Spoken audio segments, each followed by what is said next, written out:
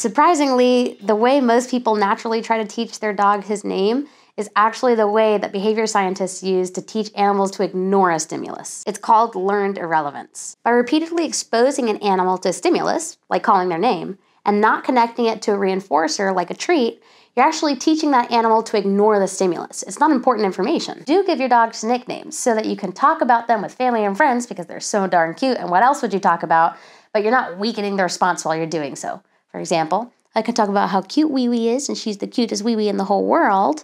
But if I said her name, Kyushi, I don't know if you saw her little tail starts moving and her little eyes open up. So I'm not trying to, I'm sorry interrupting your sleep.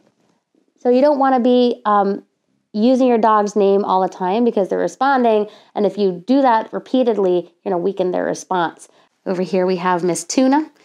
She doesn't respond to the word tuna, but if I say tinta, she does respond. Oh, you're such a good girl. Okay, all done. Right here is Miss Teeny Weeny. Don't want to say Rosie, because then she'll respond to her name. Good girl, baby girl, good girl. That's our big boy over there. And Shadow's the only one that we call by his name because he's an old man and he can't hear me anyway, so you're not weakening the response. Do use nicknames instead of your dog's name when you just want to love on them and you can't help but say their name. Are you my wee wee? Are you my wee wee? You're so good. You're such a good wee wee. Mwah. Do practice calling your dog, not just when you need them. Kyushi. He's such a good girl. He's so good. Your dog should think it's a privilege to be called. They should be hoping against hope that you'll call their names. Zuko. He's a good boy, buddy. Good job. Okay, go ahead. Do call your dogs to come back inside, but then let them right back out again. Okay, let's go, guys. Good puppies. Good job. Come on in. Go ahead. Go ahead. Go ahead inside. Go, go, go, go. Good girls. Okay, let's go. Go, puppies. Woohoo. Good job. Good job. Let's go. Go have fun. Good job. You're so smart. Don't call your dog's name over and over and over when he's not doing what you want. Instead, retrain the behavior, set up practice situations, and work up to the level of proficiency that you want. Fluffy, Fluffy, Fluffy, Fluffy, Zuko, yay, good boy!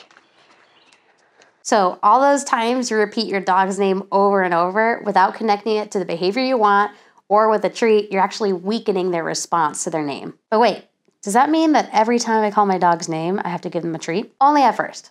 Once your dog has a solid understanding of their name, meaning the brain considers it important information and they know what to do when they hear it, then we can use the science of schedules of reinforcement to teach our dogs to respond even if we don't give them a treat every time. Starting small, first, see if your dog can still respond if you only give them a treat on average every 1 and 2 repetitions. Be careful not to become too predictable though.